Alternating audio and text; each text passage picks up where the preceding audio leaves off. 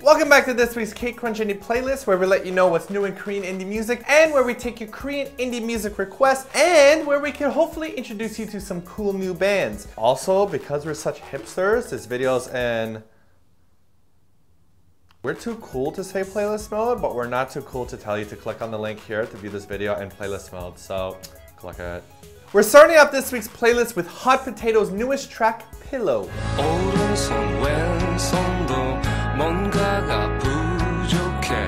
Hot Potato's a new band for us, and though they have the canonical Korean indie soft singing voice, the composition for the song is totally different than what we're used to. It's not just a pretty voice over simple acoustic guitars. The composition is really, really pretty, with pianos and violins, guitars, drums, and a bunch of other orchestral instruments that I don't know the names of, all of which give the song a very Coldplay-esque, melancholic, pensive feel to it. Also, I know the video is supposed to be super serious and all, and metaphorical about life and stuff, as he's walking one way but not really going anywhere, and while everyone's passing him by all metaphorically and stuff, but I can't help but have the video ruined for me because of the times that I went to a Korean gym. I'm not sure why, but I've seen lots of Korean people on treadmills just walking at the slowest speeds for like hours, just walking. I'm like, hey, there's something for that. It's called outside. Why don't you try it sometimes instead of a treadmill at the gym? But that doesn't matter. The point of this is that all I could think about while I was watching this video is Korean gyms and how this is just a cheap treadmill.